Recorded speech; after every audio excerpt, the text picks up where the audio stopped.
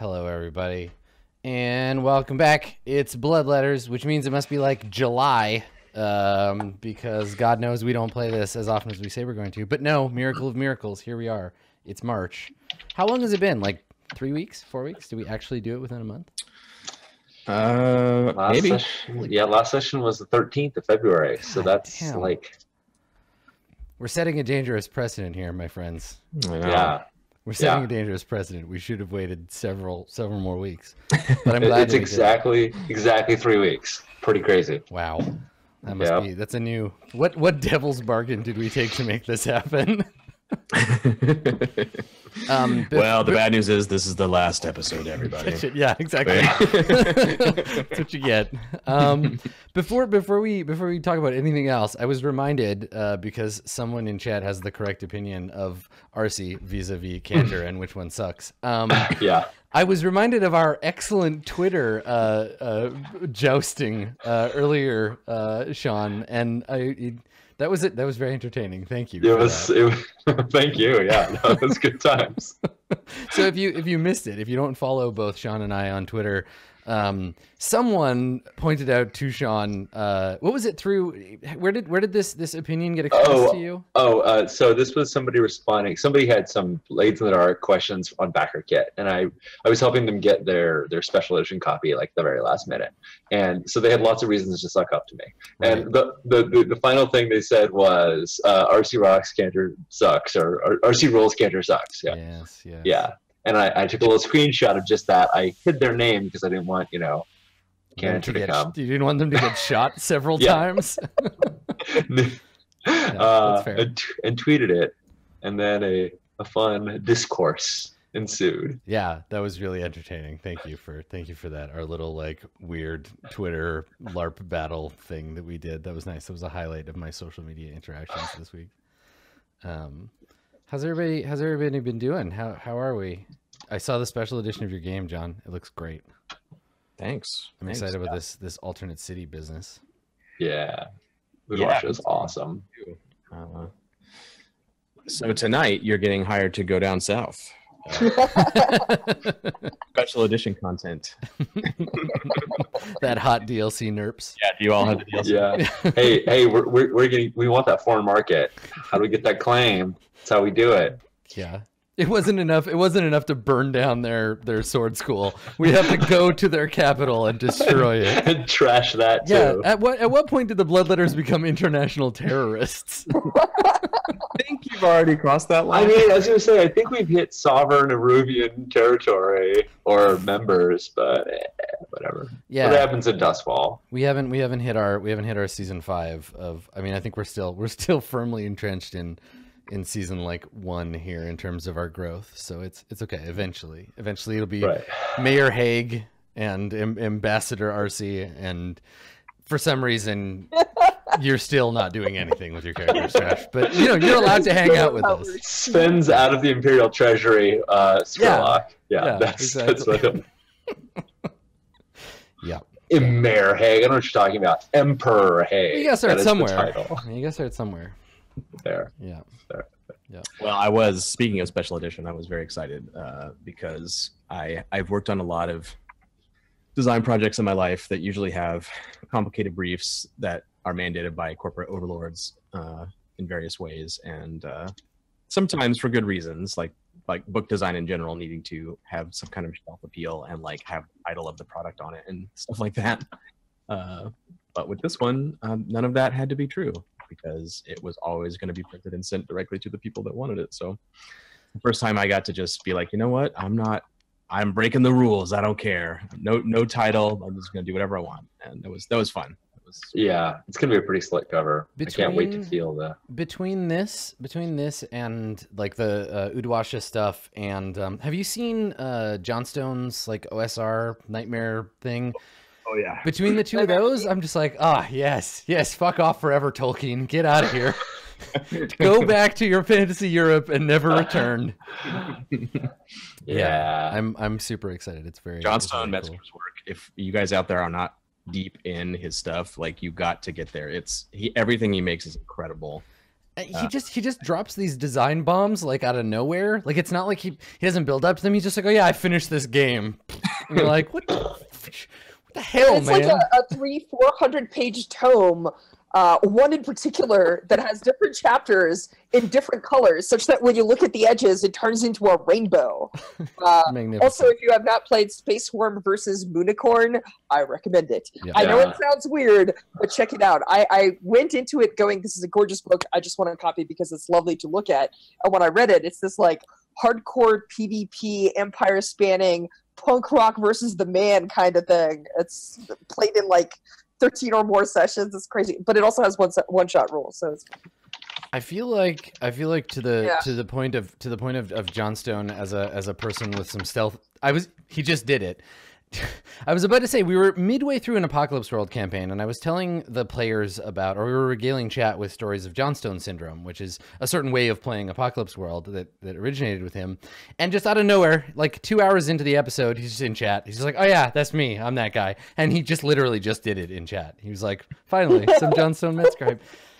Dude is everywhere. So go check that out if you want to see a really cool. I'm stealing some of the rules from that game, from Nightmares, for Court of Swords. Some of the kind of in between adventure stuff, and it's going real well. It's been cool.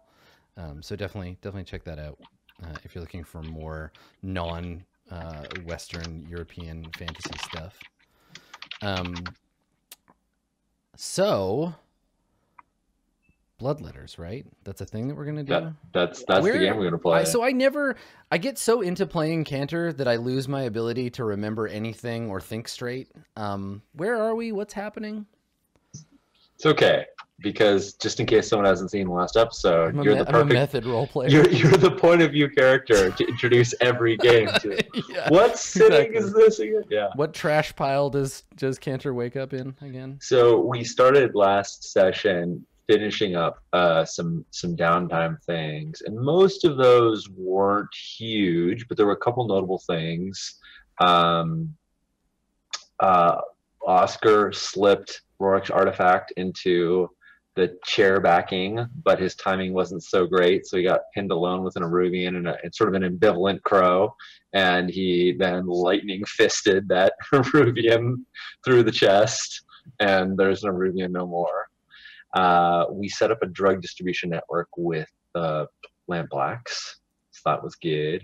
We made a personal enemy out of Aya Najan, one of the Eruvians, because, you know, Oscar buried himself because he's a freaking weirdo.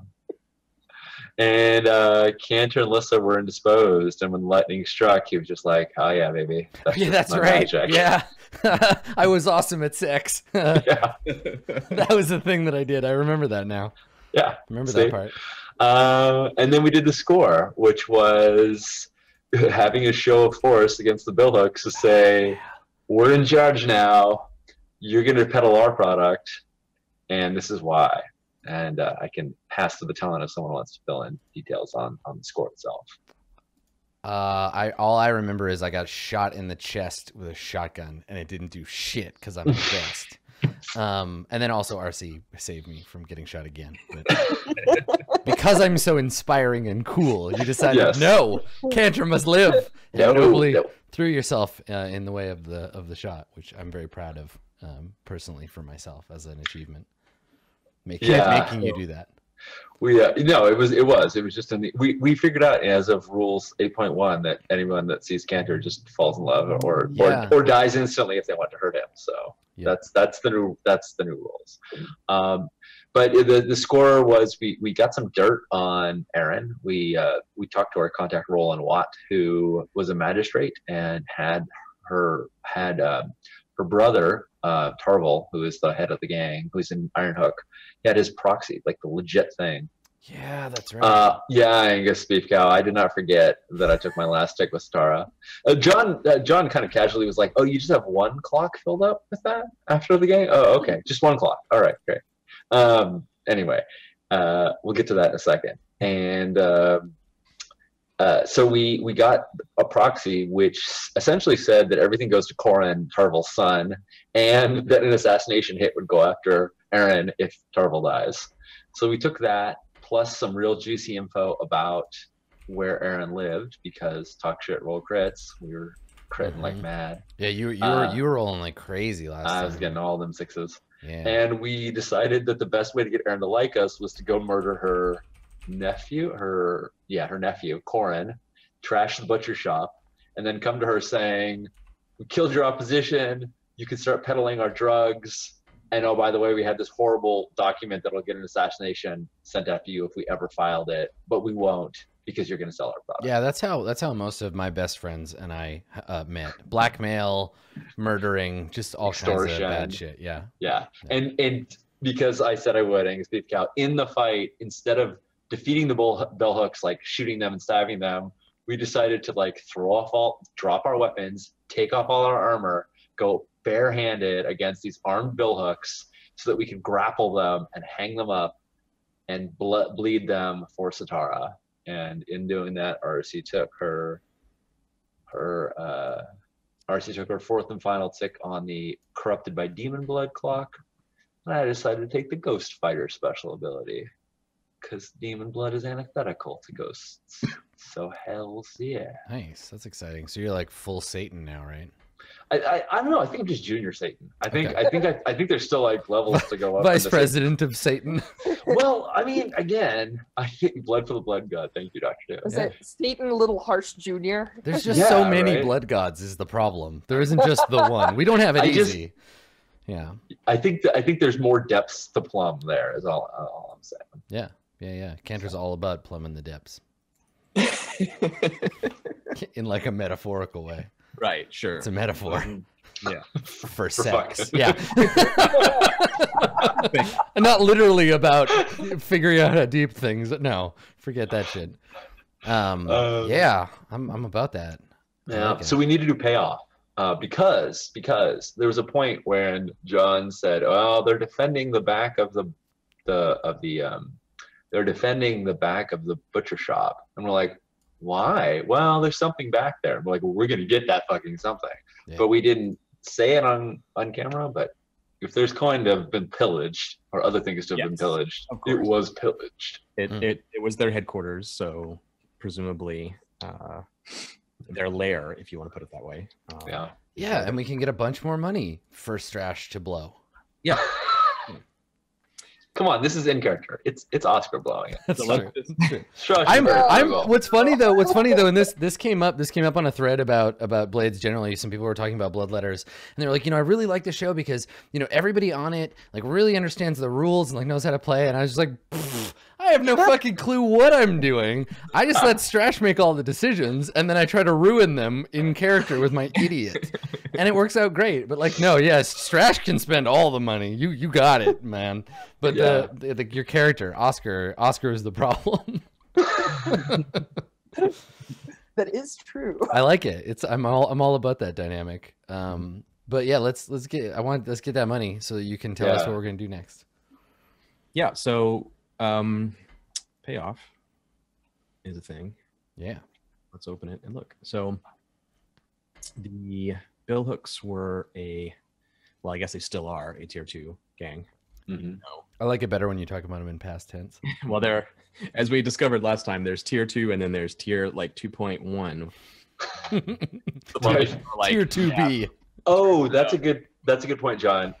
Cantor specifically, well, we agreed, but this was really Cantor's motivation, that we were going to take the place of the crows and that the bill hooks were going to be paying up to us. Like we would be their ward boss. Correct. And the intent there is to go basically tell the crows to go get fucked, and that the bill hooks are not paying to us, and then see if we can go to war on 3 fronts, because why not? Or Cantor's going to spin some magic with Lissa, but that's another thing that's going on, is that we are interjecting ourselves. Right.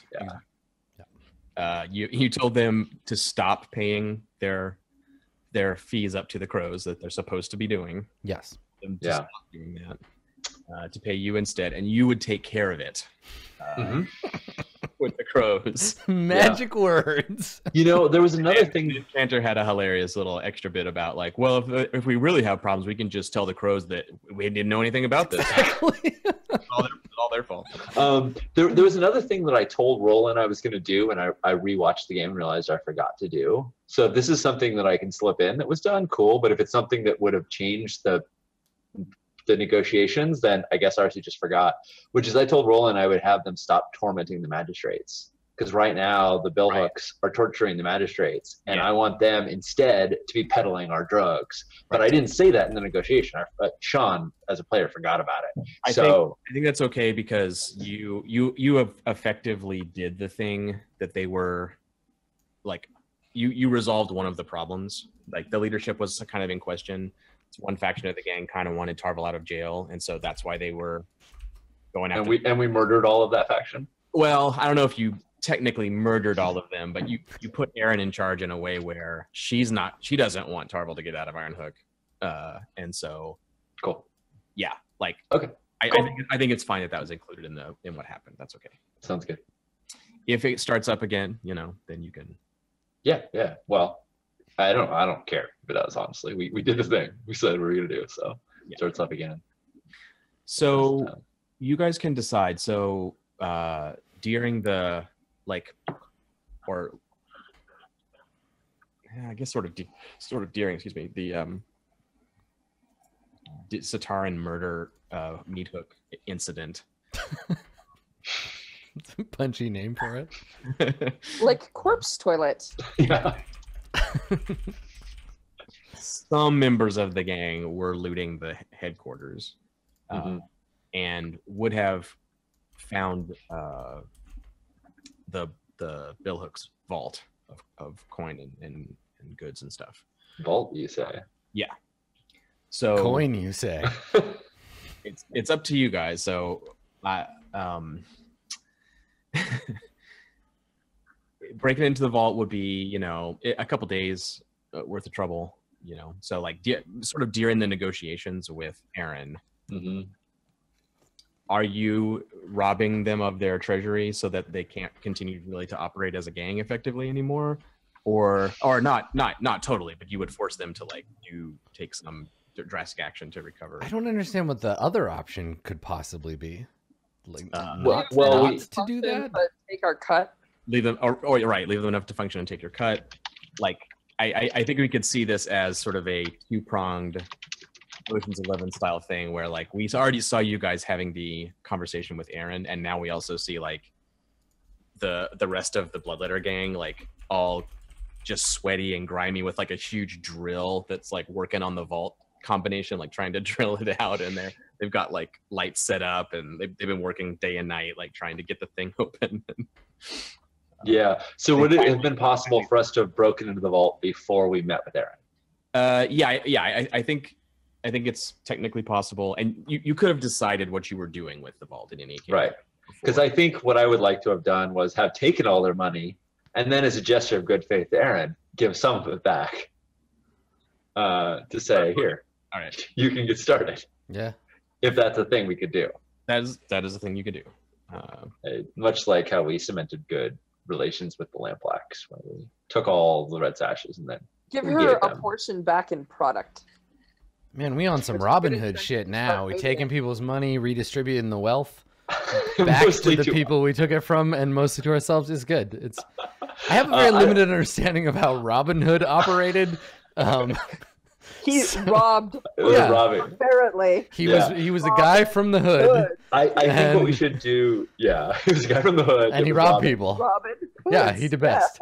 I do like that idea though of taking all their money and then giving some and being like, here you go. Yeah, I don't think we should give it back exclusively in product because people need operational budgets. No, I think we should. A portion. Yeah, just a portion. That's fair. So we give them back. Incentivize them to start selling some of their money.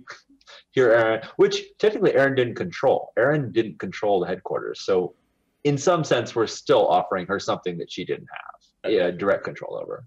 That is absolutely true. Well, yeah, because the real gift is we dealt with your problem for you. Yeah. So yes, we are cracking that vault and taking its stuff. Okay, it's 8 coin worth of money and valuables. They're partially an extortion kind of gang, so they have a lot of people's wedding rings and jewelry and stuff like that they've ripped off from people.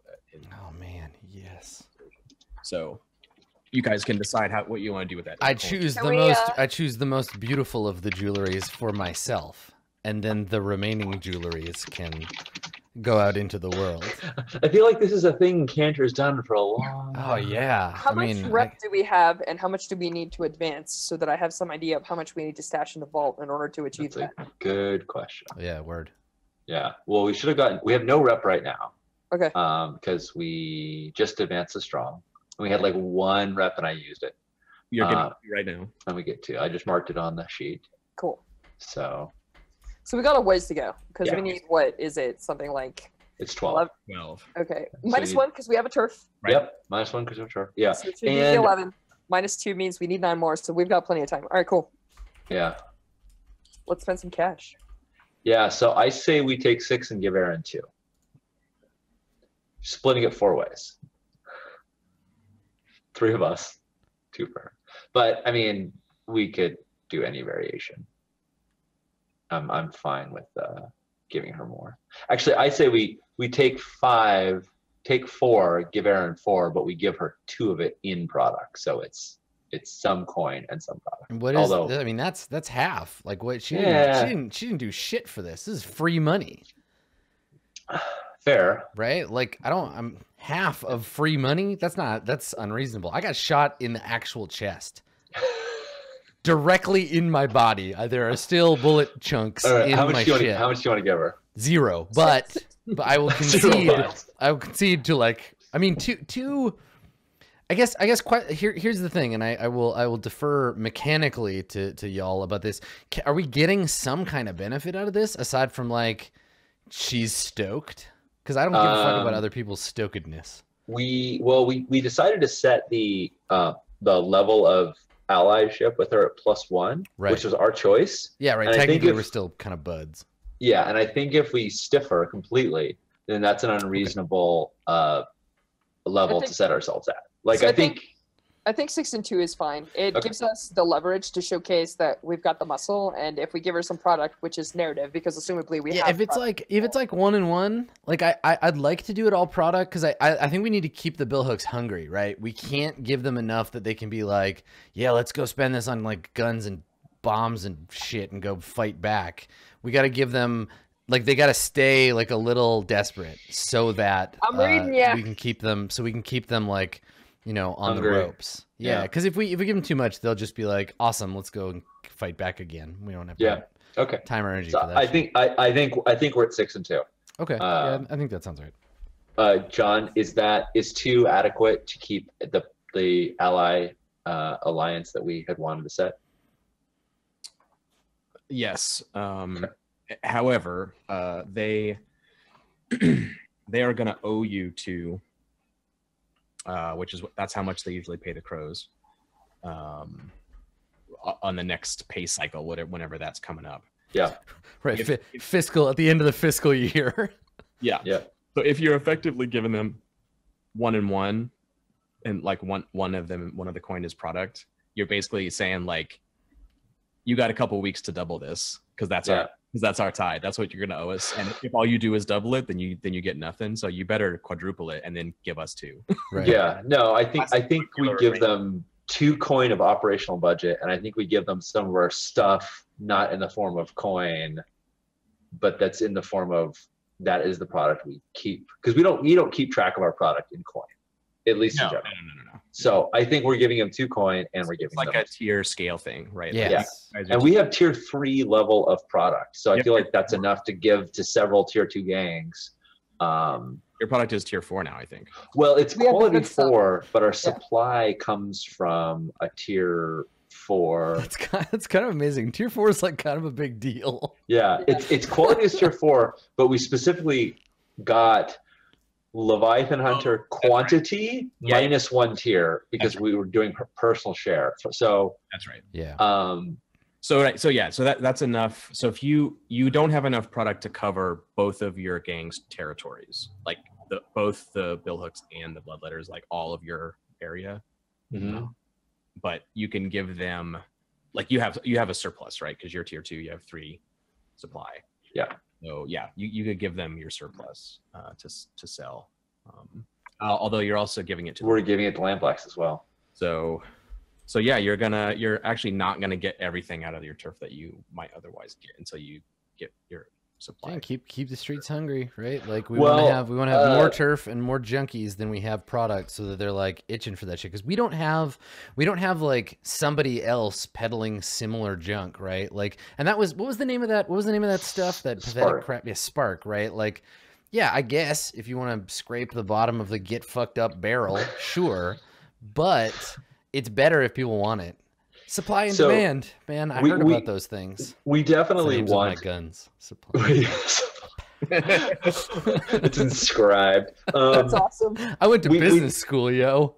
We definitely want to have enough product to distribute, because this is how we want to gain control of all of Crowsfoot, is by having everybody come to us. So we're going to have to secure more product then, is what it sounds like. We don't have enough with the tier 3 supply to maintain distribution from all three. I would say you have enough to like spread out right now, but it's not enough to go deep. Can we like you could like thinly cover everyone for a little while and then it'll run out. Yeah, well, in the neighborhoods that we like are not as worried about or whatever, can we like step on this shit and like cover everything, but have like less good or less safe versions of it, like out at the fringes? It is tier quality 4, which maybe is like way too good. Yeah, like I think at this point if we got a product that good, I forgot it was so awesome. I would love it if we were like, yeah, this is top shelf shit, and then for these like the street trash out here, you get the like heavily stepped on garbage drugs. Well, and we talked about refining it in the workshop, and I think part of refining it can also be diluting it. I was about to say, what is the opposite of refining it? And let's it's and we already know what our top tier stuff is. It's the tattoos. Yeah. Our bottom tier stuff is the grunge, the swamp grunge that you reject. Yeah, the great thing about that is we can use that shit. We should give that shit to the fucking billhooks and stuff, and that's just gonna destabilize their whole business, right? It's gonna make their whole neighborhood all fucked up. Until we come in and save them, and we're like, look, you've earned the good shit. That's an excellent point, Cantor. I think because your stuff is so high quality, I think we can assume that it's gradiated across your supply. There's a tiny amount of for the tier 4 tattoos. Yeah, a much larger portion for. I mean, even tier 1 would be okay, right? It would be competitive with street drugs. Yeah.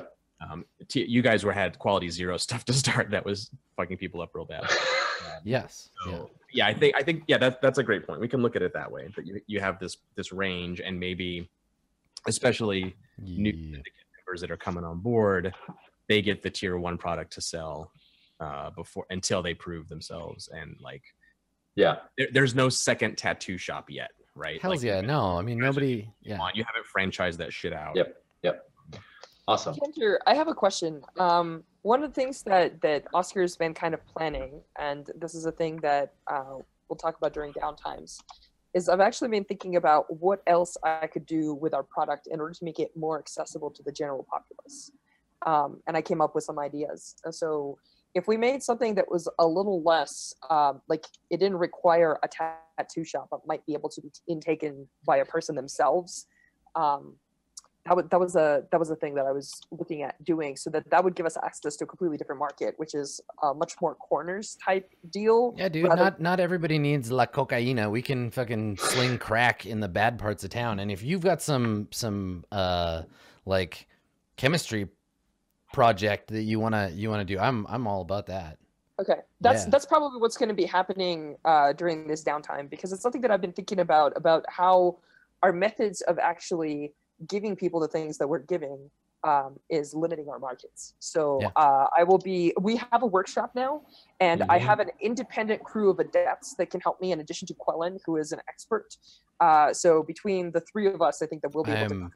I'm shedding a single beautiful tear that smells like money right now for this plan. I'm so proud of this. There's a smuggler's crew ability that you might be interested in. That is, I forget what it's called. All hands, maybe. You can assign a crew to do downtime actions for you. So that might be a thing you could use. Yeah. Get extra downtime. Definitely something I think about. Well, let's are always good. Let's finish off our payoff. We took 6 coin of the 8. We gave her 2 coin, plus we gave her some of our entry level product to start slinging. We got 2 rep. We also get some heat. How much heat do we have? How much heat are we getting?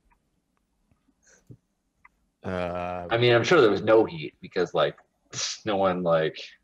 Yeah. I mean, the Bluecoats don't want to mess with that shit. Hooks. They're terrified of that shit. You didn't just like Spirit Wardens do. You didn't savagely assault a neighborhood butcher shop in broad daylight and then hang everyone on meat hooks while doing some kind of demonic. Right, that's normal activity in Dustfall. It's starting to become that, which I think is why the general Spirit Warden presence is getting heavier and heavier in the neighborhood. Yeah, we got to work on that. The more work the Spirit Wardens and the Bluecoats are doing, then the less focused they can be on any one thing. So chaos is good for us. Right. That's a good justification.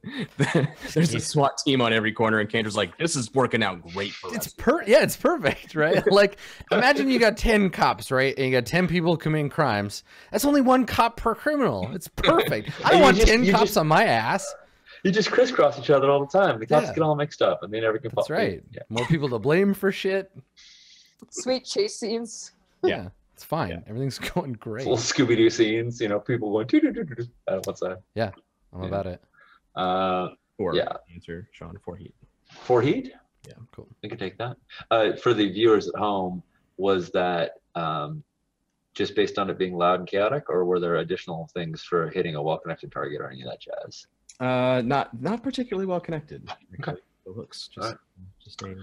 So we're up to 7 heat. So we should consider reducing it as one of our downtime actions. But we got a lot of points.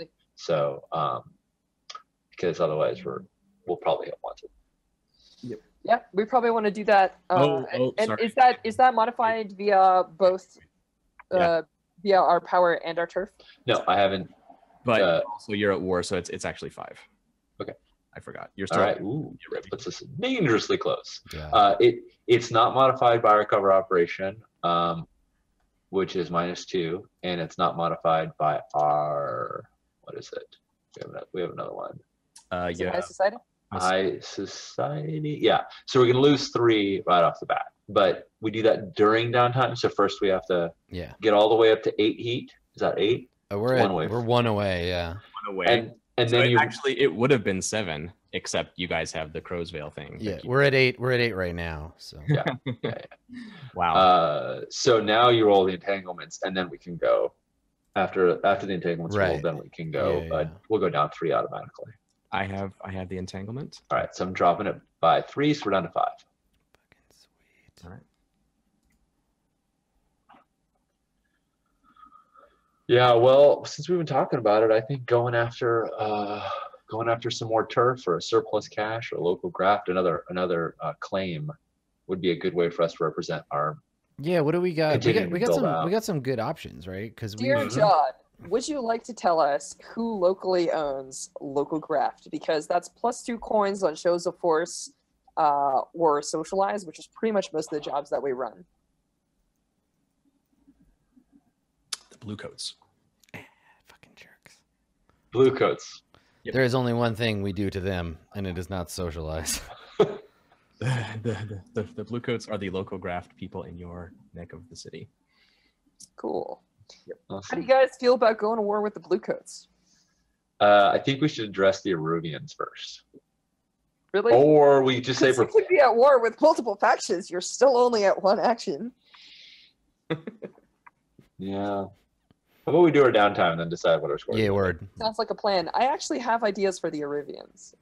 You got ideas about all kind of shit. Yeah, you got lots of ideas. That's kind of my job. I know. It's good. Right, cool. I feel really good about it.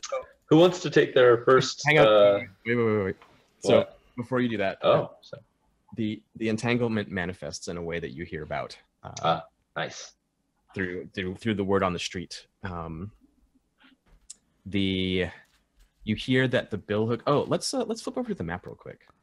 Yeah, I did it. Let me get Cantor out of the way. If you're looking at the map right now, I'm gonna pull my magic trick. Bladau. I'm writing down the phrase entanglement manifest because that sounds like a part of a spaceship, and I'm going to use that later. So if you saw, I don't know. Oh, look at that sweet shit right there. I love how the red is spreading. Yeah. So it feels so good. I'm gonna do it again just to make it visible again. So this is how it used to be. Just the old and busted shit. Hold on a second. I'm looking at the wrong place. Now I'm ready. You do it again. Press a button. The gold area was the Crows and the Lamp Blacks Alliance, and the blue area was the Grinders and the Billhooks, and the red area Bloodletters. Now this is what's happened with the Syndicate. Oh, it's too good. You got this. It's too good. Oh, yeah. So now you may notice that some of the gold areas, which were Crow and Lamp Black, are now red because they're Lamp Black and Bloodletter. And some of the blue areas, which were Grinder and Billhook, are now red because they are Billhook and Bloodletter. That's right. We're moving up in the world. That is the new Syndicate territory. These are our hunting grounds. Yeah, and so right here, as you may recall, this is the Billhook's HQ. Mm-hmm. Where the butcher shop was sort of that triangular piece on the east side of that building. Yeah. The Billhooks have not moved back in there, and you've heard various things on the street. You've heard that the Billhooks took over. The Grinders had a goat stable and like a coach house that they were using for something, and the Billhooks like threw them out of there and have started fortifying it and like doing shit there.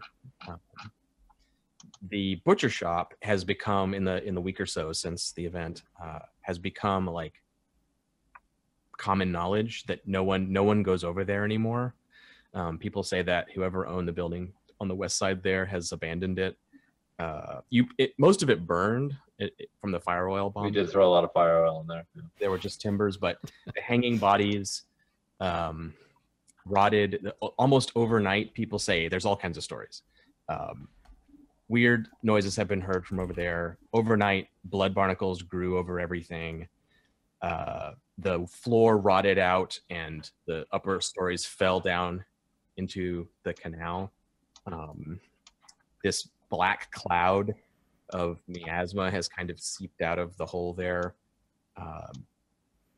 The spirit wardens supposedly sent some people around, but everyone knows the story of Old Cobb, who's this sort of junk man in Crowsfoot that goes around with his cart and like collects old bits of junk and like sharpens people's scissors and that sort of thing.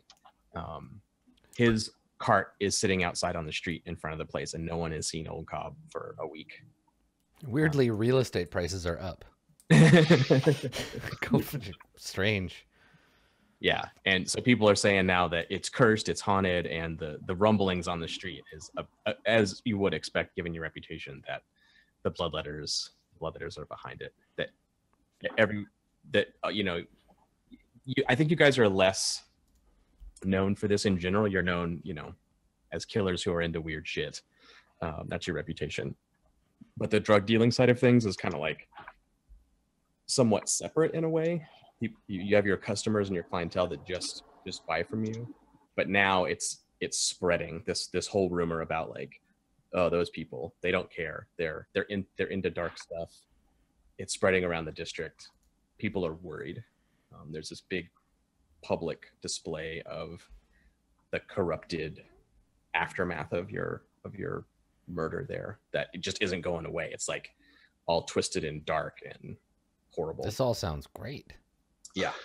Well, but we want our clients to want to buy our stuff. We don't want to scare everybody off, but I mean, not off, but the rest of that sentence, yeah. Yeah.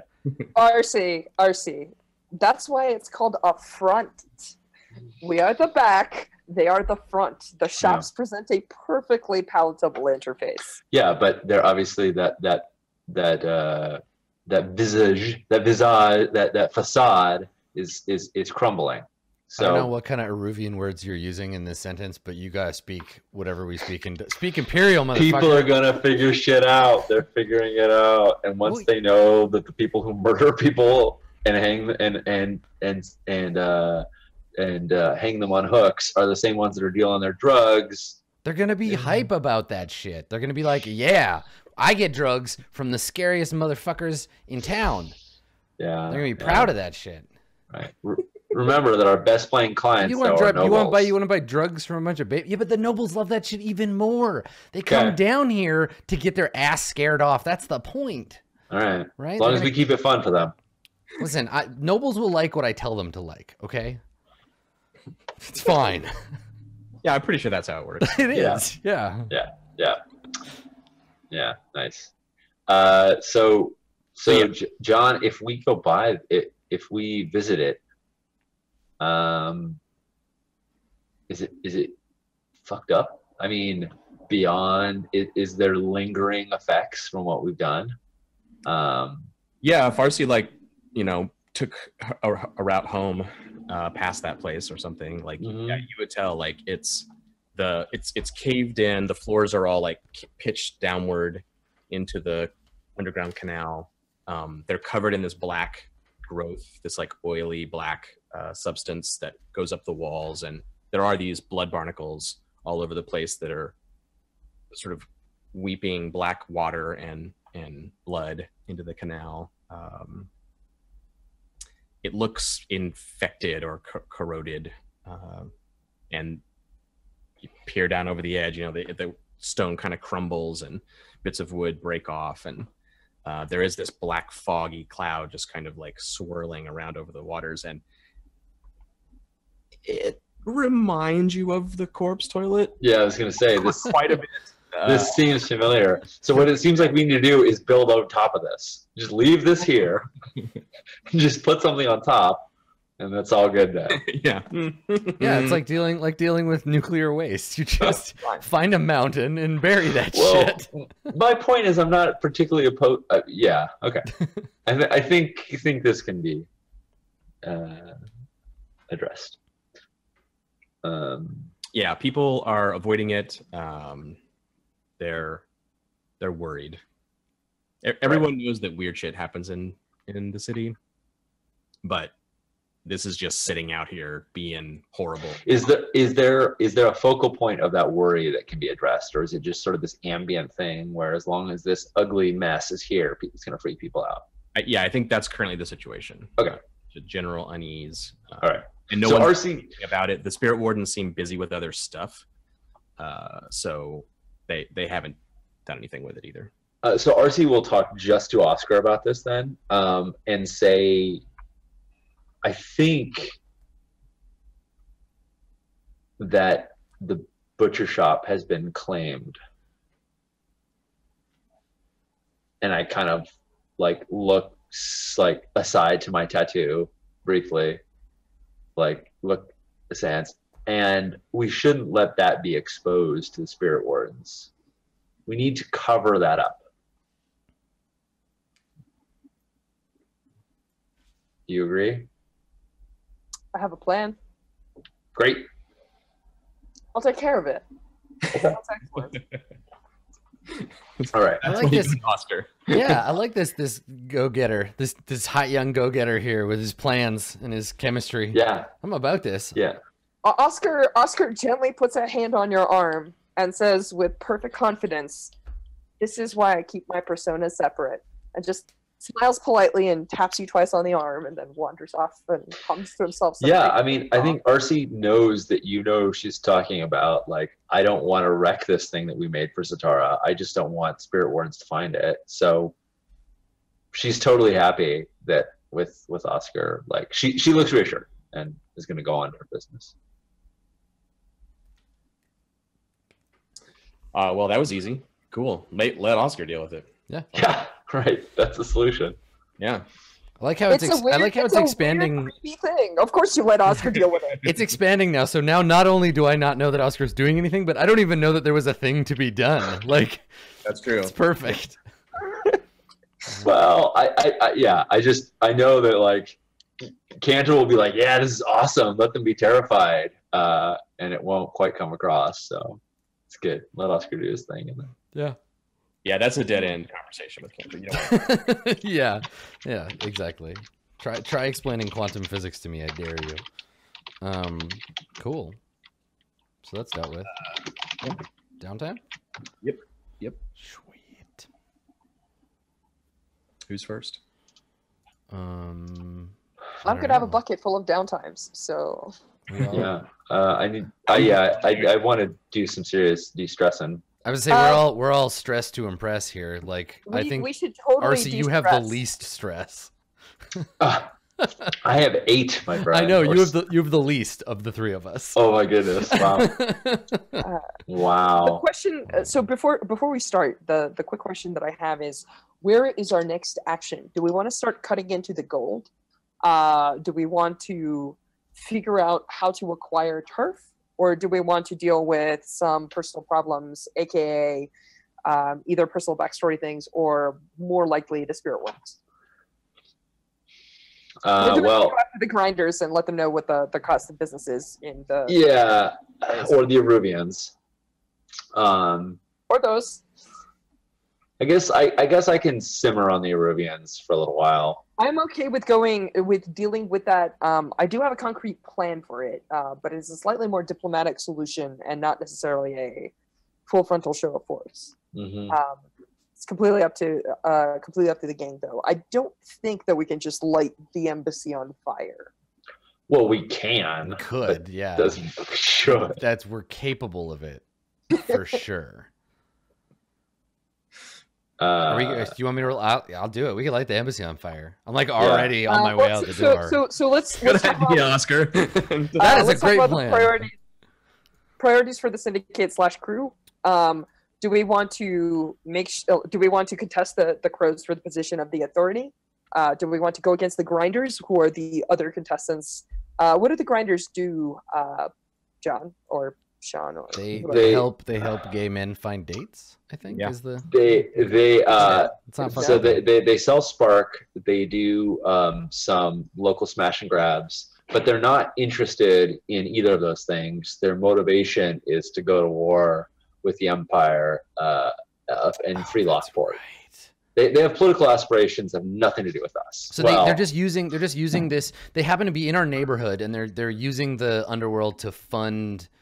Right. Their war. They're revolutionaries, essentially. Yeah. So the thing is, we could help them and get them out of our way in the same action. Like we could, if we could help them get what they wanted, they would leave because they don't need to be here. But I don't know if we want to help. I feel like these guys. I have no intention of freeing Lockport. Yeah, I mean, I don't really give a fuck about what their political shit is, but they sound like patsies. They sound like suckers, right? Like, they would be great to pin blame on if we ever get under some heat. To be like, the terrorists did it. It wasn't us. I don't know. How big of a bite are they taking from our business? Because they're also, like, I figure we just pick the smallest gang that isn't us, and then we just kick the shit out of them until there's nobody smaller than us. Well, that's Blitz and Blue on the map right now. Yeah. Is their section in the billhooks. So. Oh, yeah. Let's keep getting rid of that blue shit. Yeah. All right. We could go to the grinders. Hey, John, do the grinders have any claims that we could take? Let me look. Probably. Because local graft is tasty, but I don't think we want to go after the blue coats right now. Yeah. I have a downtime action to ask a weird question about that, which is mostly, what do the cops want that they're willing to trade for local graft? Because perhaps we can take turf from someone else and swap. Sure. I would rather go to war with someone else than necessarily the blue coats. If we can actually do their trade for turf. And I'm okay taking turf from Bill Hooks or whoever.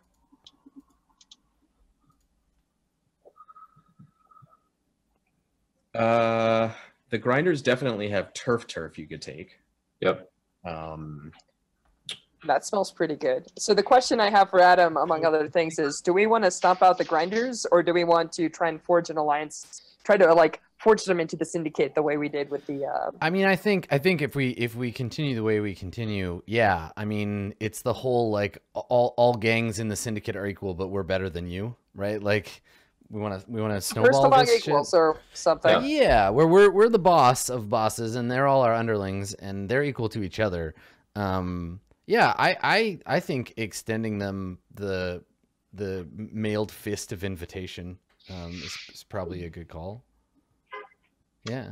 I don't know. I think that they're not interested. I don't think they're going to want to get tied up. I mean, in us we don't. It's not about their interest, right? We're not asking them to go on a date. We're telling them if you operate in this neighborhood, you are either part of the syndicate or get the fuck out or time to die, right? Like, because they can't just do as they please. Do you want to fight the war for Lockport at the same time that you're fighting the war in Duskfall? Yeah, exactly. You know what will help you lose that war? Fighting us. I just feel like instead of coming to them with the same deal we did with we had a carrot for Erin, which was getting her out of the legal snafu with her brother and killing Corin. I think we need to still. We always have the stick, but the carrot for them could be if we get them a supply of guns or other munitions. Yeah, let me posit an alternative strategy. Normally we go in with the carrot and the stick. I suggest we go in with 2 sticks and we hit them with both sticks. Let's paint a stick to look like a carrot. And then put a stick in their mouth. They bite it. They go, shit, as a player escaping from Cantor's vortex of shit for a second. Like I get that it would be a harder thing. I think we're on a roll in the sense that like we've established some power, and this is a good time to be like, "What's up, motherfuckers? This is our neighborhood," as you can clearly now see. Right? Everybody's getting scared of us. You know we're scary individuals. I get that you have political motivations, but either like ditch your turf and just give it to us right now, go away, because you can't do that shit here without our approval, or you join the team, you jump on board for the big win. I don't think, I mean, I don't think we can let them just kind of operate like for nothing. Like that sounds, I agree, like crazy talk. And I think that's there's 2 pieces that we should probably consider. One of which is that the Spirit Wardens seem to be ignoring them and their sales of Spark, which I don't know what kind of deal they have there. The other question is, if we kick them real hard as puppies, are they going to run to the crows? And then but I think the showdown with the crows was coming anyway, so we might as well start it now. I'm with you. Let's do this. Yeah, and I mean, I think the thing with the crows is we got to come at them from a position of strength. So if we've already transitive property, if we've already kicked the shit out of everybody else in the district, then the crows need to deal with us as equals, right? Like, you have a couple clocks, like mechanically in the game speaking, and also like in metaphorical terms with the gang, right? Like you've made this move. Any day now, the crows are not going to get their pay from the billhooks, and someone is going to ask somebody a question. And that someone is going to go, "We don't have to pay you. We're in the syndicate." And the crows are going to be like, "What the fuck is the syndicate?" Yeah. Like, oh, it's this new gang that's taking over Crowsfoot, the area that you control and have controlled for hundreds of years. So that conversation is going to happen like sometime real soon. Yeah. So where do we want to be when that conversation happens? Yeah. Do we want to be fucking with the grinders, like beating them for turf? We want everybody else in the district to at least be afraid of us. Okay. Right. So that when the crows come, if the crows are like, "Come on, everybody, let's get these bloodletters," everyone's like, "No, they're scary. No, fuck, stay away. Like we're out." Right. We don't want them to get any backup from anyone else. That's fair. Oh, I like that. RC is like nonplussed about taking out the grinders, but about weakening the crows. Hold. Yep. Because that's how a weak ass motherfucker operates, right? They look for the toughest, biggest person to hide behind, and we got to be that person so that they don't add to the ranks of the people we're fighting. We got to step on them and stand on their shoulders so we can fight the crows eye to eye. Right.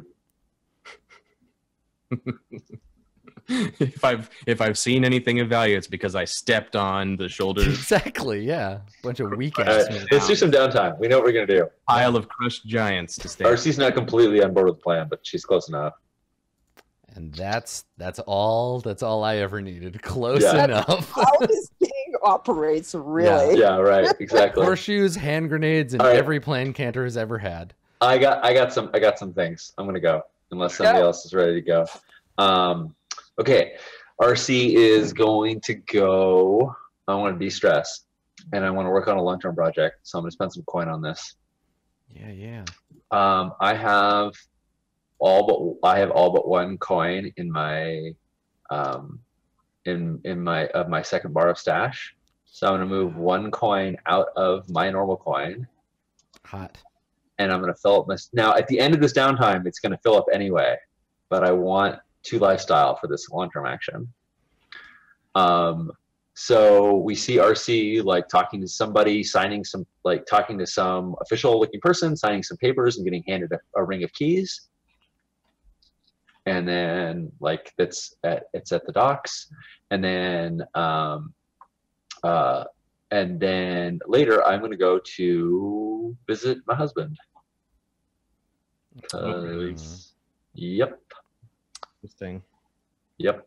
And I want to get him out of the house rather than visit him in the house. I mean, I don't mind going to the house because we have access through Anya. What?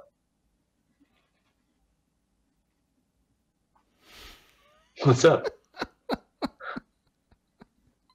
Just a long, meaningful stare. Yeah. I think John is looking.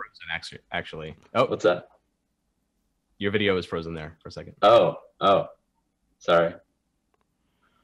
Yeah, no, Strash's was not yours, Sean. Okay. Yeah. So we didn't hear you, Josh. We just heard and then that was it. I was just like I was making notes and writing down my downtimes, and then all of a sudden Archie's like, I'm gonna go visit my husband, and I think I was just like, what? So all right, cool. I look forward to seeing how your downtimes go because I know nothing about this and I want to know nothing about this. All right. Carry on. Yeah. So can I still get, I mean, I have access to Kiel Manor last I checked, assuming things haven't changed. Yeah, you do. Yep. Cool. I think the way we left things was Julian was done caring about the problem with you and all of that stuff. Yep. But when you show up for sex, then you get what you want, basically. So yep. I think that's probably still true. I'm a little tempted to make a fortune roll about it. Sure. Because I don't know exactly. Mm-hmm. Yeah, I mean, I left off with there's going to be a clock to get Julian back that I had no ticks on. Yeah. I'm gonna see. Okay, let's find out. I think he's potentially troublesome. Wait, do I not? One moment. Actually, before you roll, I don't want to see him in the house, so I'm going to go in at some point when I think he's not there and leave him a note to come meet me because I really want to see him outside of the. I want him to meet me down at the docks. Meet you down at the docks. Okay. Yeah. So should he be bringing a bunch of blue coats and whatnot, it's a lot easier for them to. I'll jump RC and Clever in the docks than it is in his house. So more opportunity for him to screw this up. Sure.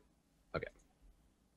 All right. Likelihood of sexy time with Julian. Dice roll. Go. Well, there you go.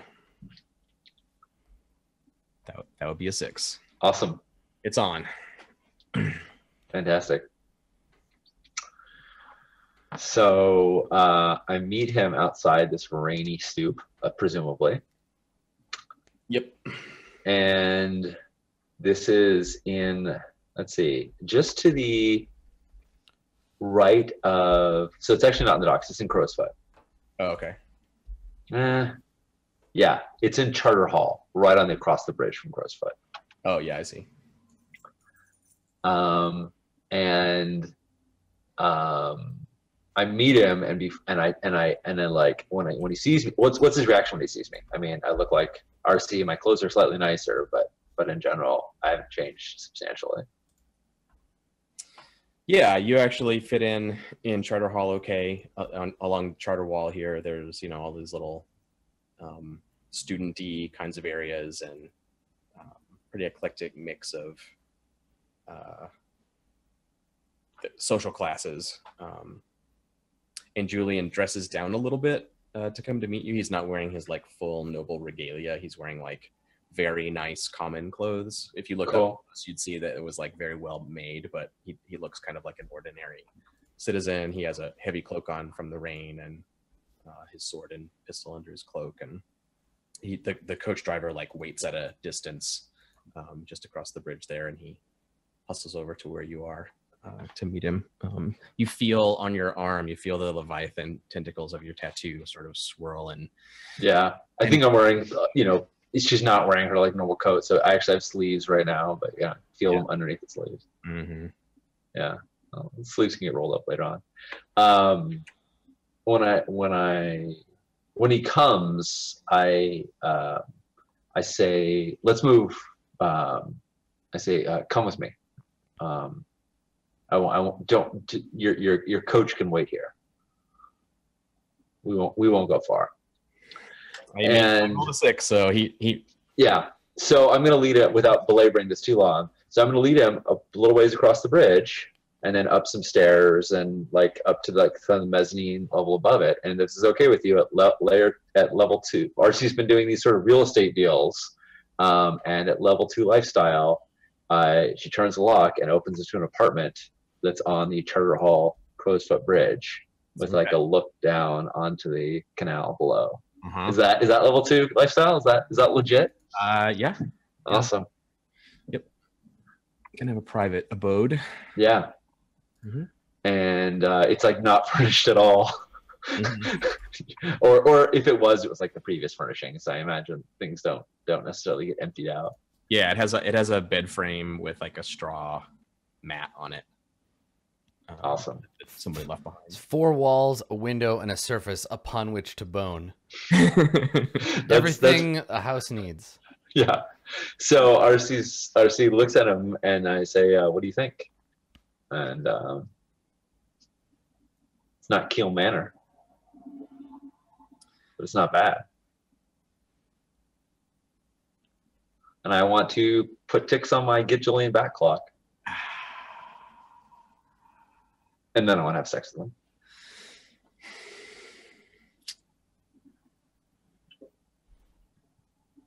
them. So what do you want to make him feel here? I want to make him feel like this is a place that we could move in together, and he doesn't need his dad. Oh, I see. This is a home. It's not connected to the gang turf. It doesn't. Okay. Okay. Yeah. Right. Like, no, this isn't as nice as Kill Manor, but it's a pretty nice place. It's pretty nice digs. I can be your sugar mama. You don't need your dad. That's interesting. There's room for the kids. There's Charter Hall right there. Yeah. Huh.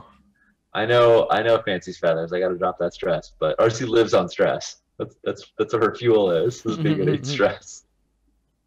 Besides, I'm about to get busy with my husband. At least that's the plan. Yeah. Okay. Long-term project and de-stressing all in one scene. Yep. Yeah. I'll think about how Julian feels here, but I think this is a good first step along the path, right? Yeah. Yeah. Let's see how it goes. So I could roll consort, which I think this could be, but I also think it would make sense to roll lifestyle if that seemed fitting to you to put. Because that's literally what I'm doing is saying, look, I can afford to take care of you. You don't need to worry about your inheritance. I think lifestyle's fine. Cool. So I'm gonna roll style. Roll skirmish.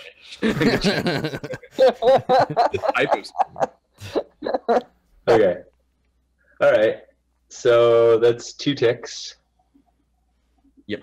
On the Julian will take me back. That's fine. I'm happy with that. And then I'm gonna de-stress with him. I'm gonna de-stress with him. Yeah. Talking about him like he's a loofah. Yeah, exactly. Come here, de-stress me. Or sees it. Yeah. Yeah. No, I mean once he's like looked around, I mean I assume this has a moderately positive reaction. Like it doesn't have an immediately like he's disgusted reaction, right? No, I think he's his reaction is non-committal, and he is willing to de-stress with you right now, but like he doesn't show you anything. He's not like willing to encourage this or have an argument or whatever. So it doesn't show on his face however he's feeling about it. But he doesn't also he doesn't say like, what's wrong with you, this is ridiculous. So, what are you thinking? Yeah, we'll count that as progress. Yep. Okay. That's not Cool. nothing. Sounds good. Well, and because we've sort of asserted that RC needs to control people when she's having sex, at some point, she like basically as he's like touring around and like he hasn't responded fast enough, she's just like, enough of this, and throws him across the room, and that's when the de-stressing begins. So she asks for his acceptance about the house, but she doesn't ask him for anything beyond that. Yeah. Yep. All right. And so I'm going to spend a coin to do this. Yep. Because that was my one downtime action with that. Yeah. You got to keep up your lifestyle with All right. So I clear 4. Whoops. Why is it 0 dice? I should have 2 dice, but that's fine. Oh, it just... that's weird. 2 is your lowest. Yeah. Right, but it says 0 dice, take the lowest. It's fine. I can take the 4. You can take the 4, yeah. Yeah, it rolled the right number of dice, but Just click it again just for fun, just to see if it was a weird bug or something. It still says 0 dice. That's That was a Yeah, good roll, though. I like that Second result though, John. one. In the alternate universe where you rolled that one, good stuff. All right. Hang on. Don't use up our crits, Sean. Come No. on. I'm just gonna roll it. There's an unlimited amount of them. They're great. Don't worry. There were last episode, seriously. Oscars works. I don't know why yours is messed up, RC. Let me try this. Yeah, I mean, it's not. Oh, you're wrecking my dots, John. No. I'm just gonna test something. Your character dies. How does taking that it feel? Okay, I was just testing I how put it him felt. back. I put him back. Yeah. You are in the RPG. Let's talk about how you feel when I kill your character. Exactly. Now write it down on a index A white card. index card, yeah. You want me to try now, or are you trying? I'm doing it. Oh, there it works. There you go. I think what may have happened is when I transited to the new sheets and those dots like automatically followed. Yeah. So I didn't touch your dots. I think maybe it didn't register that they were actually there. Yeah. It did Yeah, that database thing where it wasn't a 0 or a 1. It was a A null value. null. Yeah. Yeah. All right. Stupid null value. It could be good. Cool. Or we can count the first roll if you want. Yeah. I'll take it. And cool. So I'm down to 3 stress, and I have other things I want to do, but I think I can shift the spotlight over to someone else. Cool. I definitely need to de-stress. That's a thing that I need to do. You guys want to take a break, or should we just go through the downtime and finish that up? Let's just do that. We might as well just finish the actions. Okay, so you were saying, Sean, that we're at the end of downtime. Your stash is going to go up. Can you help me understand why that is? Oh, I have a special move called a your little move. something on the side Yeah. that at the end of downtime I get +2 stash, and I wanted to show that I was, at 2 lifestyle, and it just didn't quite line up, so I decided to just throw 1 coin in stash. Yeah, I've got 3 coin, and I'm 2 away from my stash being at the next thing. Also, you guys have a Vice Den turf. Right. Which we'll handle once we do a little bit of like heat. Yeah, I think we're going to reduce heat before At we. the end of downtime, you'll get more coin out of that. As well. Yes. Okay. Good. Well, Yeah. I'm gonna use. So it doesn't cost me anything like action economy wise to like move stuff from coin to stash. That direction is fine. The other direction is 2 to 1. So if you want to pull stash out, it No, costs. I'm gonna put 2 in. Then I'll have 1 more if I want to do another action. Right. That's how that works. Mm-hmm. Okay. All right. So I've got Revka on call to like hook my shit up. And I feel like as exhilarating as getting shot in the chest was, I need to affect a more martial style. We're entering this very like kind of aggressive phase where I'm finally getting to just like bust down doors and shoot people to death. And people are starting to like know that like we're scary. I feel like I need to start looking the part. So I think what I want is I probably spend some time, like we see Fish Out of Water Haig in like, I don't know, like a library or some shit, with a bunch of like, and probably just like talking too loud and being really demanding of the like librarians and being like, yeah, no, this opera sucks. Give me one with more killing, and like getting them to show me a bunch of different operas so that I can go to Revka and be like, this one, it has the most people dying in it. I want to see the costumes from this shit. Give me like, you know, the story of the, you know, the Dark King of Akaros or whatever. I want something that gives me like a real like regal kind of Vlad the Impaler look, that I can incorporate my kind of armored jam into. Right. I'm tired of like hiding my guns amidst my finery. I want them to be fashion forward. I want to look like a scary motherfucker. Yeah, and I think that's what I do. I think I spend some time like working around that so that the next time we go into this fight, I'm wearing something that's appropriate both to fight in and to be regal and scary and impressive. Yeah. You should take the Savage ability at some point, Adam. It seems very fitting. Yeah, it's true. It'll be good for you. Revka, like she's for some reason I picture her personality as oh man, I should know her name. The costume designer from the Incredibles. Yeah, thank you. Yeah. Yes, that's exactly what I was thinking too. She's tiny and has some very strong opinions about things. Yeah. And No, and serious. Yeah. But despite that, she's normally like very cool with you and is just like, yes, we will do it. It will be beautiful. Mm-hmm. But as you bring this up, her eyes get kind of big and she gestures, and her place is still kind of in disarray, but in this very rich way. Like she has bolts of Peruvian silk that are like, oh, I have too many of them, you know, like they're like a huge pile, all these different fabrics and designs, and some pieces she brought from old opera shows that were disused. So she has like this giant, like half of a huge carved stone horse's head made out of paper mache that they used for some. It's like 2 stories tall in her. I love it. Well, I think the thing that Cantor loves about like Revka generally and kind of the vibe that she brings is that he whether he's able to acknowledge it himself or not, everything that's good is big and like larger than life and more real than real. Like Duskfall and the city around you is like boring and dull, and you see the same shit every day. And Cantor wants to be that thing that when people see him, they're like, whoa, that guy is like. That guy has aquariums in his shoes. He's a whole other thing. And that's like being around this kind of theatrical space. And the funny thing is, I bet you like Cantor's never been to the opera or whatever before, but he gets that it's like, it's important. Like performative behavior is very, very important to everything Cantor's about.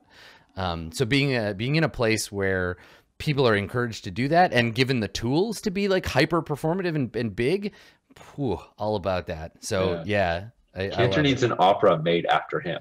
But his whole life is the opera. Like he's in an opera. Yeah, exactly. It's like, no, there must be blood. Like that's his whole. Yeah.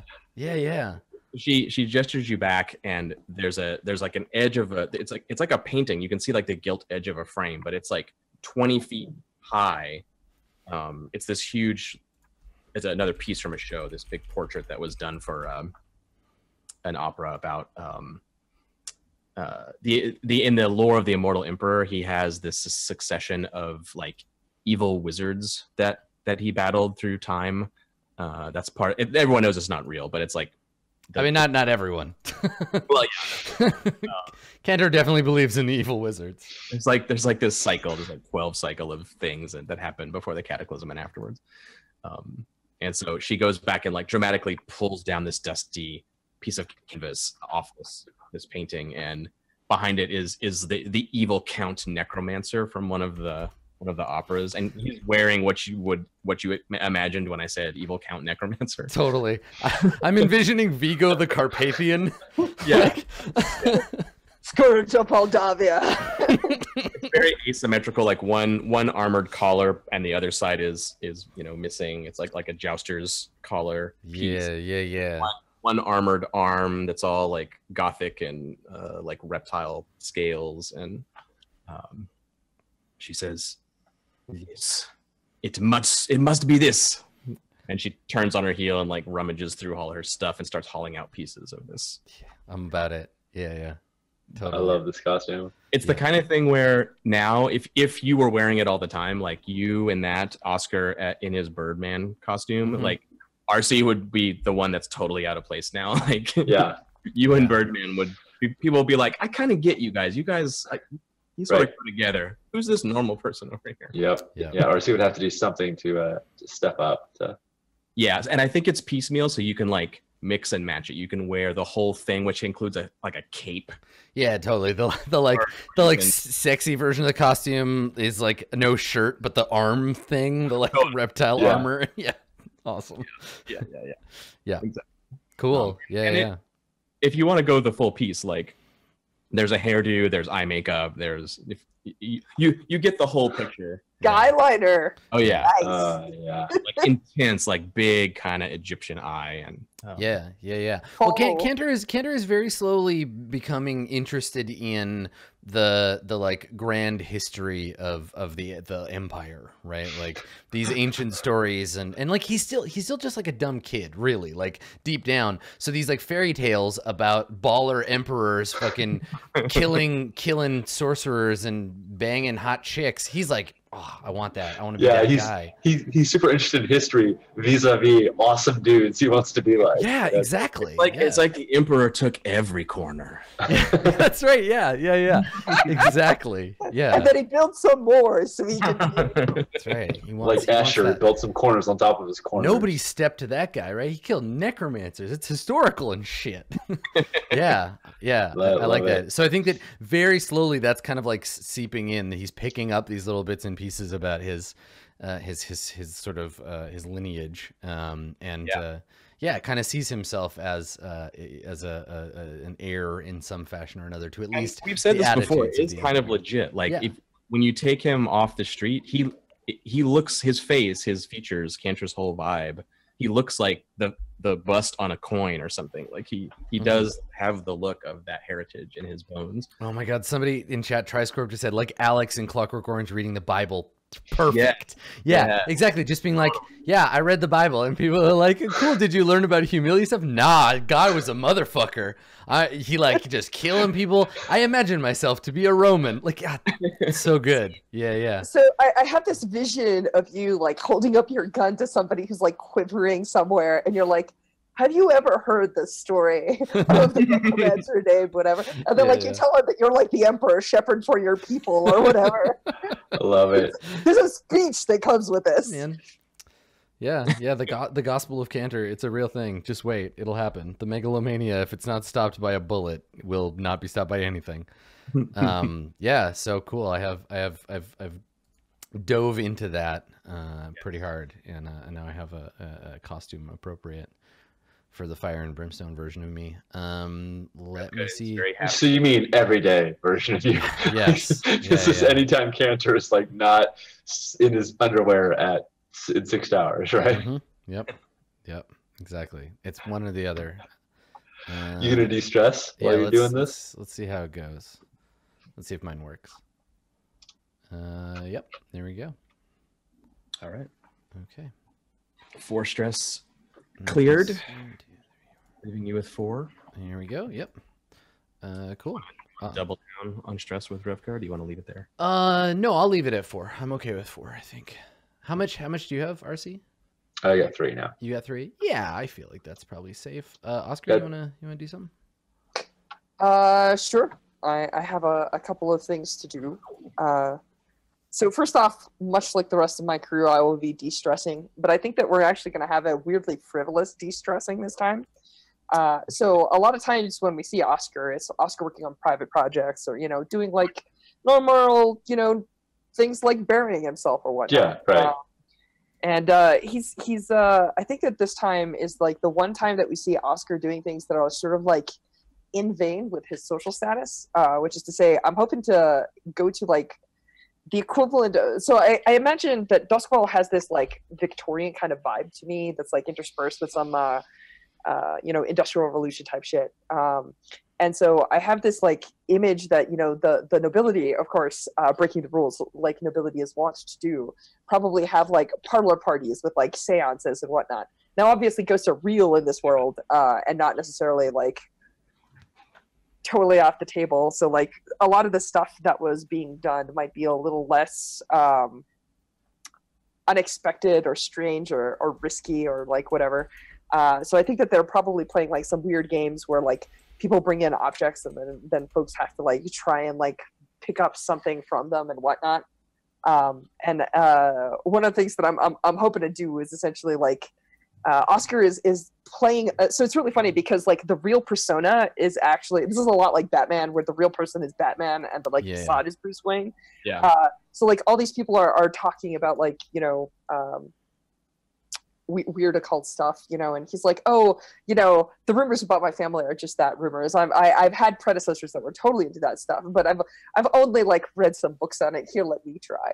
And the way that he expresses is he's hoping to scare the living Jesus shit out of everyone in that room when he actually like attunes hard and like, let me touch the Ouija board. Yeah, bring your Wega board. Yeah, I may even like bring a ghost with me or something. But yeah, the idea is of course that you know he's totally playing up the innocence, and then there's like a light show and special effects, and you know then he's like, oh my, is it always like this? And you know sort of go in that direction. The Scarlet Pimpernel kind of alter ego. Yeah, I think even maybe this is a bit of a reputation because like everyone knows that the Skurlock family fortunes have dwindled, and Lord Skurlock is this kind of mysterious figure who, you know, fits into some weird governmental capacity here and there and has some weird titles and is never in the social scene anymore. He's just this kind of mover and shaker that's sort of moved beyond Duskwall politics. And when you show up at parties, it's just like, yeah, how boring. It's just this totally normal kid. Like everyone wants Skurlocks to be mysterious and weird and stuff. And you've created this false persona where I think most of the time when you're yourself at these events, people are just like, what a shame, the Skurlocks. They were so intriguing, and now this.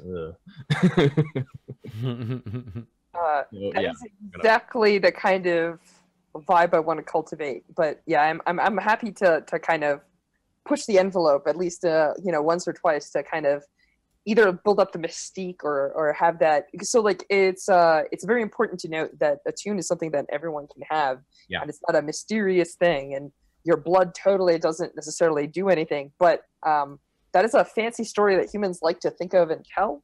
And so I definitely want to play up the like, oh, but you know, Oscar's got the family curse or something, or the touch. Yeah. It must be a natural.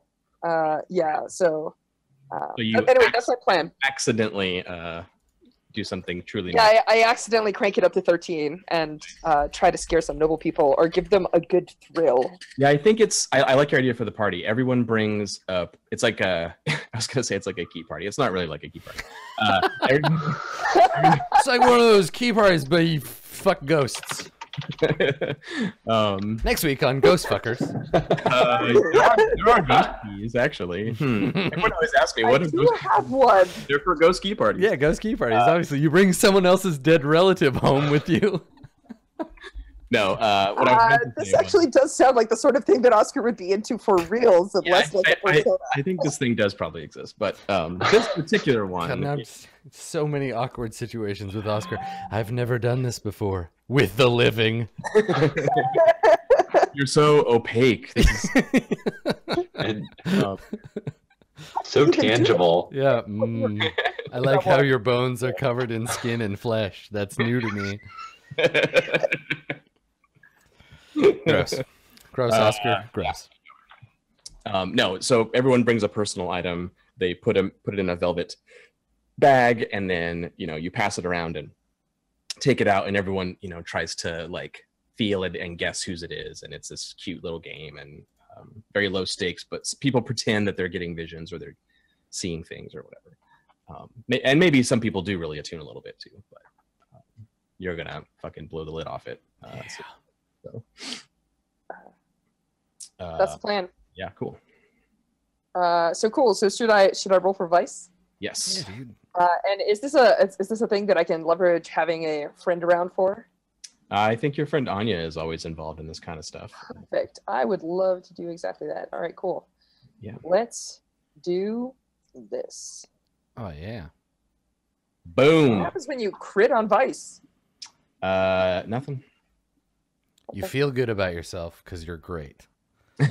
Like you, the player. The character gets nothing, but you're awesome. Your friends like you more than they did before you rolled 2 6s. I do, yeah. No, I liked you a lot before you were Josh, great, but now primo. superb, yeah. Really Plus good. 5. Yeah. It's Maybe there's a cool effect where I get invited to more parties. So. yeah, that's fair. All right, cool. That's my actual downtime. Now we actually go into spending some coin, and we have a couple of quick chats. The most important one is, I promised this to RC, so this is what we're doing. I would like to purchase the place where the mist and the fog and the awfulness happen, because I imagine that property values are low. And I'd like to build something meaningful there. Maybe I can convince some of my new noble people that making gestures for the community is good. Maybe we can build an orphanage or something like that. You want to build an orphanage over the demon pit? Yes. Welcome to the Overlook Orphanage. Guys, I found a way for our gang to be more awful. Yeah. We're gonna infect. That was not what RC had in mind. She was like, let's build something to cover this. An orphanage. Oh, great, Oscar. Hey, Oscar said he had nothing it. plugs up a ghost hole like a bunch of orphans. Just jam them in there. Yes, that is a thing you could do. It could be any number Skurlock of home things, for wayward children with no parents. I shouldn't laugh. That's actually kind of meaningful to me. And just imagine how many of them will wear weird costumes one day. I mean, yeah, I'm down with. I'm willing to like alter the plan slightly, but I definitely would like it to be kind of like a public works thing. Like this is a nice word. Huh?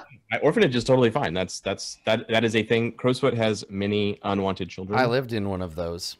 It is, My yeah, character's from there. Hague. Yeah, The Hags. that's right. That is the kind of thing that the. Oh my god, can you name it cool. after me? Yeah. Oh my god, can you name it after me? Can it be the Canterhague home for soon-to-be wicked badasses? Canterhague home for little boys whose mom doesn't love them, but it's okay. They're going to be great. Please. Stop it. Workshop it. If Cantor had his way, like every building would have the longest name ever. It'd be like a paragraph. Cantor's Hague's home. Canterhague home and school for people for whom things will turn around. I promise. Just as long as you're badass, like yeah, but don't be a wimp or you'll get killed. The trick, of course, being that we want to find the appropriate kind of caretaker who will not mind too much if we slip in and out, or maybe make sure that we can access the area through like the canals, or whatever. Right. But yeah, the point is to build a structure, because we don't want like a park or some shit, and to make it meaningful such that it's not looked at too closely by the powers that be. It's like a nice gesture from several nobles who are just looking out for the community and trying to close up an eyesore and make sure that property that nobody else wants is turned into something productive and useful. And it also, like, the spirit wardens are overtaxed and spread thin across the city because of they still haven't quite figured out who massacred one of their units, and they're trying to still get to the bottom of that. But this gives them permission not to care about this too. Like, whoever on your noble circles like knows the guys who in the city council that take care of this stuff, like the spirit wardens really need to pay attention to this stupid demon pit. But they can be like, oh no, don't, it's fine. See, the city has taken care of it. We clean that all up. Yeah. Straj, I assume that you want to are you going to handle this as a long-term project to build this building? Is that what you had in mind? I don't know. Well, either way. How do we do this? Sorry, I'm okay. I'm okay with just putting the wheels in motion and having it appear like 4 or 5 down, because it doesn't feel like I necessarily need to do the actions that are going to make this go. Well, one of the actions I thought you might want to do is sort of contain it a little bit so that there isn't like black fog just coming up out of the orphanage and going to the canal, so that the pit is somewhat sealed. And that is definitely an Oscar sort of thing that you could do before they start putting scaffolding all over it. Not saying you have to. If you were going to handle this long-term project, I thought one of the actions you could take would be kind of keeping it from erupting demon fog. God, now I just want the whole game to be about the three of us and like our patronage over this weird orphanage. Like, we go to visit and all the kids are like trying to impress us, and like we have these awards that we give them for merit. We make little gold statues of Skurlock. Are you kidding? We could call them Oscars. Yeah. Most tentacles this quarter.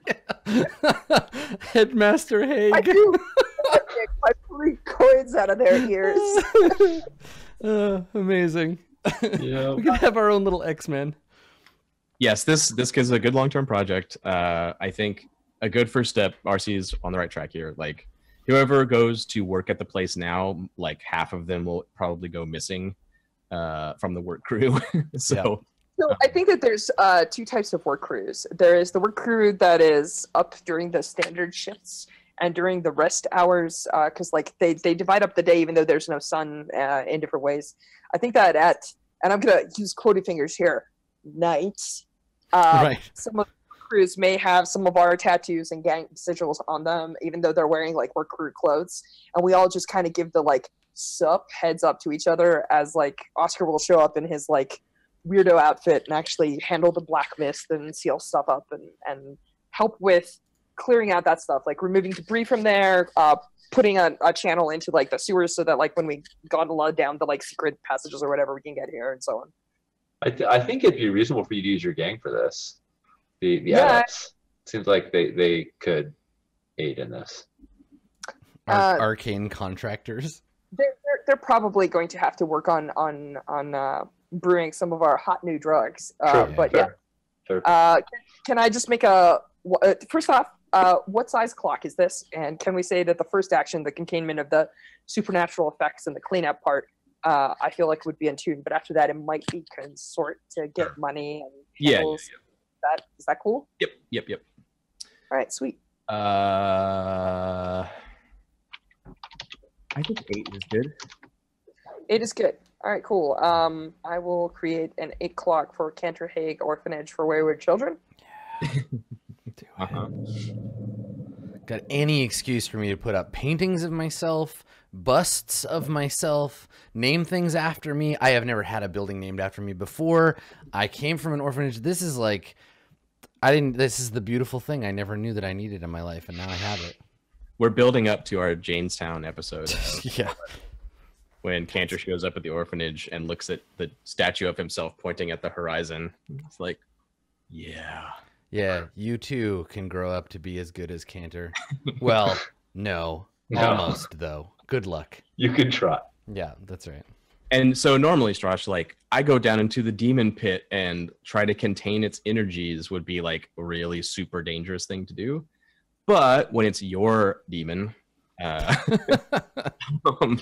it's the kind of thing you can do as part of a long-term project. You kind of go, So since this happens to be downtime and my demon happens to be my best friend, exactly. Yep. I'm going to snag an extra die if that's cool.